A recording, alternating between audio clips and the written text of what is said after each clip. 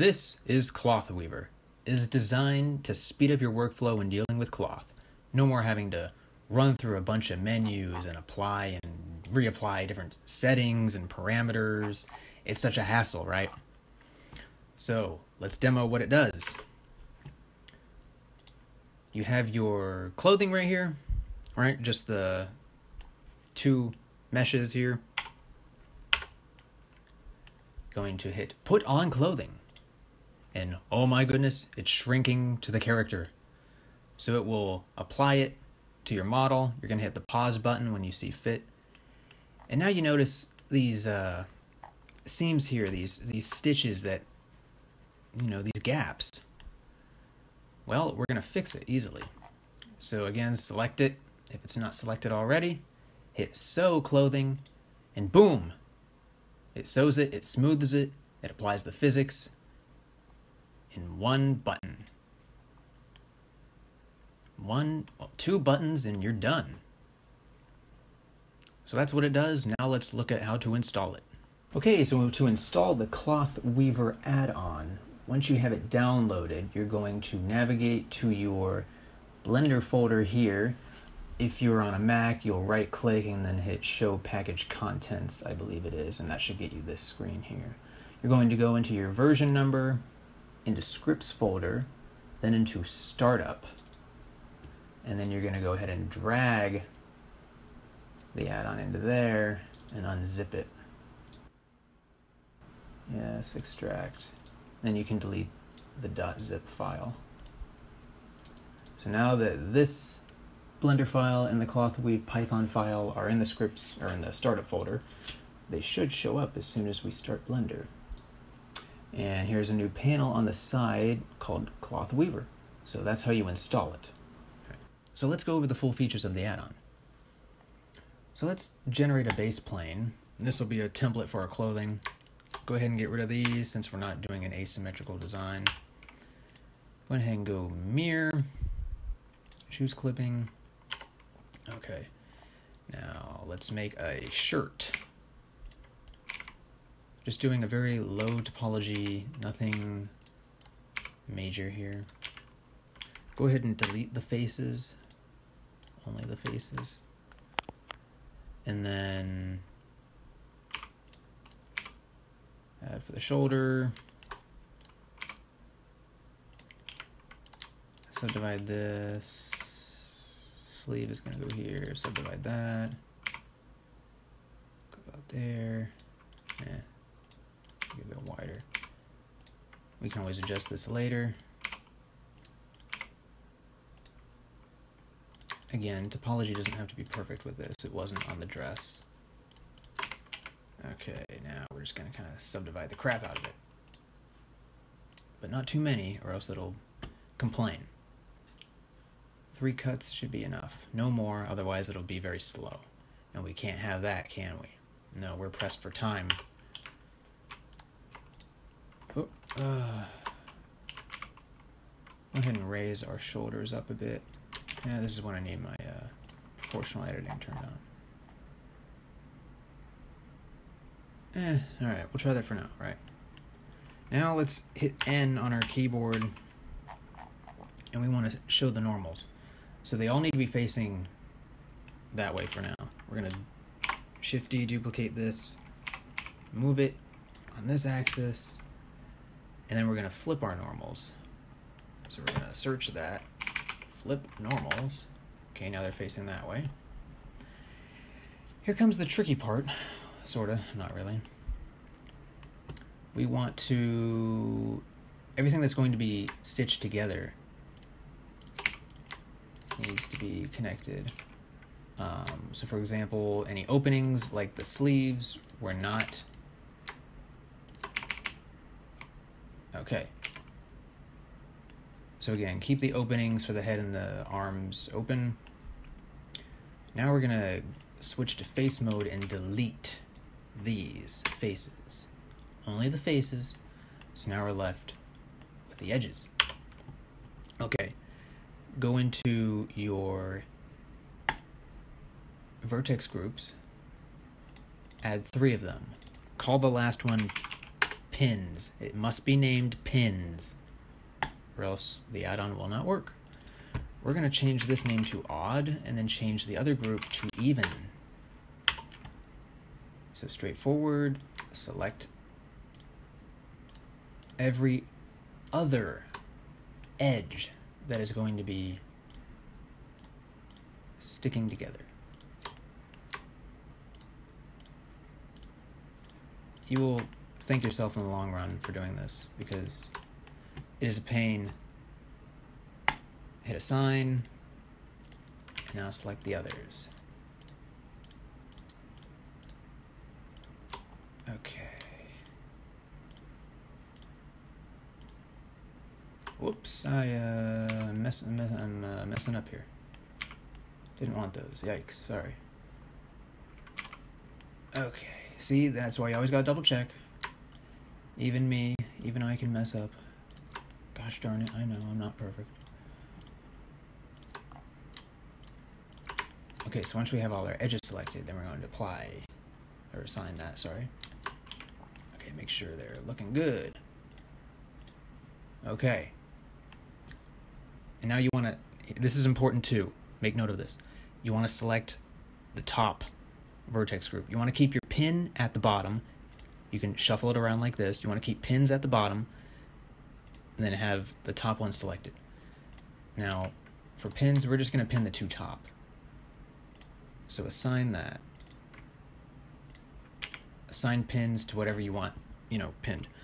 And then select your top before you're done. All right, so out of edit mode we go. Now, once we have this guy selected, you're gonna select your base mesh, make sure the collision is turned on. That is important too. So select your base mesh, or your clothing, sorry. Put on the clothing, and watch the magic happen. Now we're gonna have to do some tweaking here, I tell you. Because that's not very attractive. You can hit this button here. Okay, so clearly we need, well, we kind of need to make this lift up, period. And we do need to move it closer. Select that whole side. Move him closer. Dang it, come on, select all that, gosh. Okay, is it moved up too high now? It probably is. Move it down a bit. All right, now watch the magic happen. We're still gonna have to fix it. Yes, we are. We're gonna have to fix this. You know what, something else?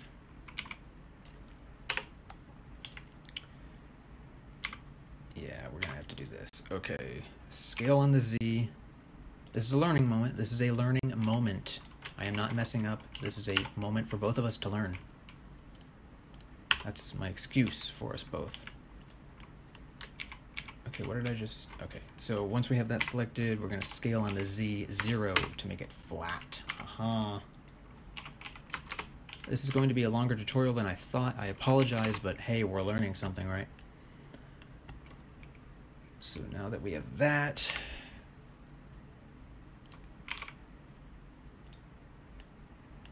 this is when topology might come in, well, it should come in handy, but again, I'm not too worried right now. I'm gonna kind of lift that up. It shouldn't have made a difference, but whatever. Now we can just hit the play button since all the parameters have technically been applied already. Okay, we are going to definitely need some more edge loops.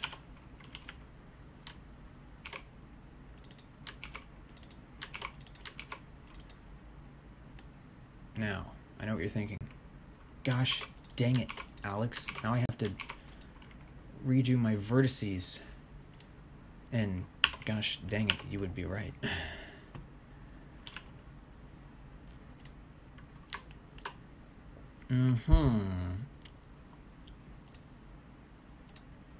Again, this is a learning moment.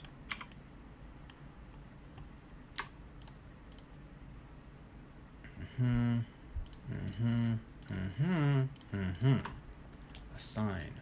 Odd is done. Now we're going to have to fill these gaps. Okay. Select our even. Select the evens and remove.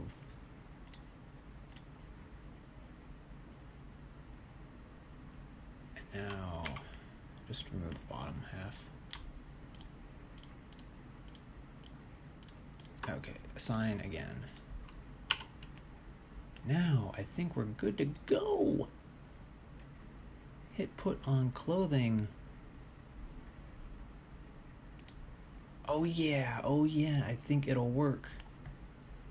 Don't worry about the mishaps. So now when we hit sew clothing, because we added all these groups, remember, select the top group, sew the clothing. Okay, there we go, looking good. Yeah. Again, with topology, you can fix these changes, but this is just a demo. Remember, a demo. This is a demo. Okay. Now you might be thinking, you're gonna make all these changes, right? Like say, oh, the armpits are horrendous. Let me do something here to. And then of course you can always hit the back button or hit the rewind button and play the simulation again, and it'll kind of do that, and that's when that comes in handy. Now say you make too many changes and you're like, oh gee golly whiz, Alex, I can't undo enough. You run out of your undo memory. But ho, fear not, fellow artist, I have foreseen this problem. Hit restore previous, and wow, look at that.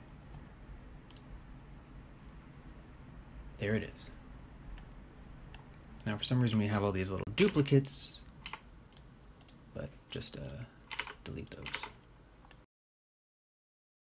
So now we have some presets over here, address and shorts. Let's add the shorts.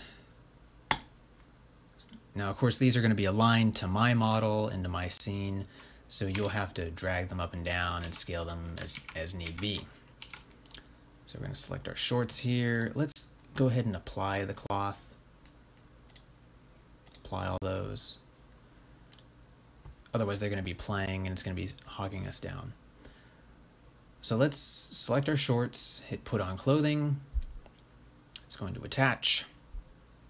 We're going to pause it when we see fit. When it kind of stops, when it settles, go ahead and select it again. And hit sew clothing. Smooths it out. Now again, sometimes you're going to have these little issues. That's unfortunate. Just go to the beginning of the scene, and then you can, tweak it from there. And again, you can hit the restore button, and hey, we're back to our previous version because it backs it up as soon as you hit put on clothing. So there's nothing to worry about there. If you have any questions, you can ask them on my Blender Market page. I would greatly appreciate any suggestions to improve this add-on in the future. Thanks again, and I hope you enjoy using Cloth Weaver.